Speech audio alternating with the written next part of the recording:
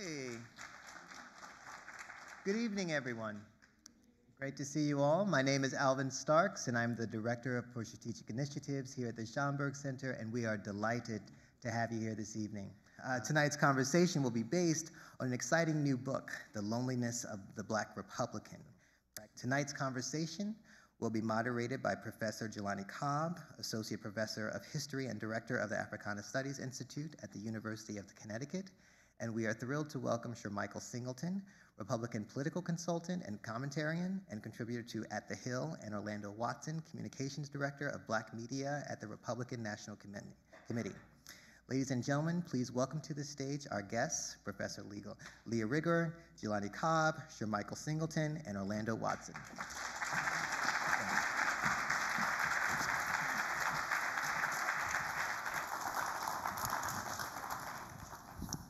I want to start by asking Professor Rigueur why you were interested in this topic, and we've had some conversations about this, and why you think it's germane to contemporary politics and what we're seeing right now in 2016.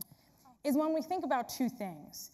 We think about the Republican Party's history of racism, right? Whether it be coded, implicit kind of appeals, right? But then also explicit forms of racism, which we've seen much more often in the past couple of months. Right?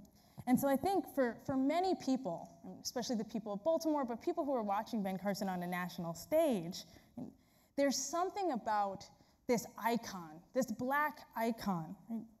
Really reveling in this moment, saying that race is not a central concern. And saying that racism has not been a concern or in his upbringing, right, in kind of the Baltimore experience, that feels like a shock. It feels like a betrayal, especially when, if you read Gifted Hands and you know his story, race is such a huge part of that inspiring story level. And so in my attempt to think expansively, right, and reimagine the two-party political system, I'm wondering what happens, right, as a strategic measure, as a purely strategic measure, if we push our imagination even further. The question for the audience, right, is what would a red out look like? Or a purple out look like? Is it realistic? Is it something that's feasible? Is it something that's absolutely insane? Right? Does it lend itself to black voters having a kind of strategic power?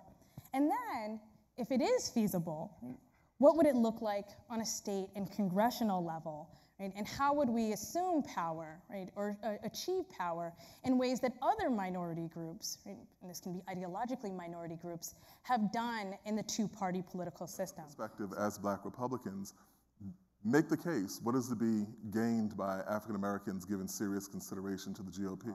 And so, whether you're pro-educational reform or not, I think that if we're talking about barriers, it doesn't always have to be a visible barrier, so to speak. And so that's just one reason or one issue that I proudly stand with the Republican Party on, and that's school choice. Leadership to say, hey, these statements are not representative of the party as a whole. I mean, you think about a political party and targeting and outreach and mobilization, you think of the party as the product, and you think of the voters as the consumer. It's all about marketing. If the consumer perceives that your product is not good for them, they're not going to buy it. And I think that's a critical issue that the Republican Party is trying its best to overcome. In the United States, there's always been political profit in racism. In stirring up the racist resentments of various populations, most often poor whites. That remains a profitable enterprise politically, and the people who we see typically profiting from that have been Republicans. And so how do you present the case that there is a place for African Americans in a party that is opposed to the renewal of the Voting Rights Act, in a party that has been historically opposed to the enforcement of civil rights laws? This country, and the data supports this. You look at the crime rates, they're really high. You look at education, they're extremely poor. You look at economic opportunity, it's almost non-existing. When you think about African-American entrepreneurship, the ability to have access to small loans, to capital, et cetera, it's almost non-existing. And most of these communities are communities where Democrats do lead.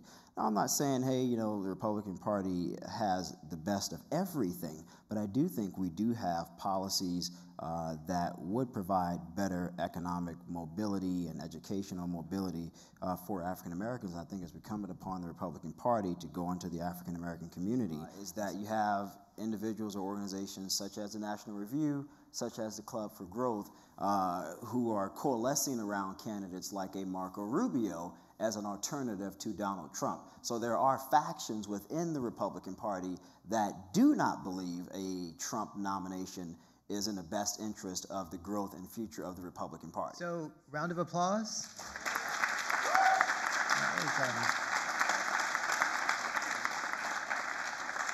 Backstage, I heard the words brave and courageous, and I definitely feel that tonight's conversation was just that. We knew it would be dynamic, and part of the work of the Schomburg is to really explore complex themes.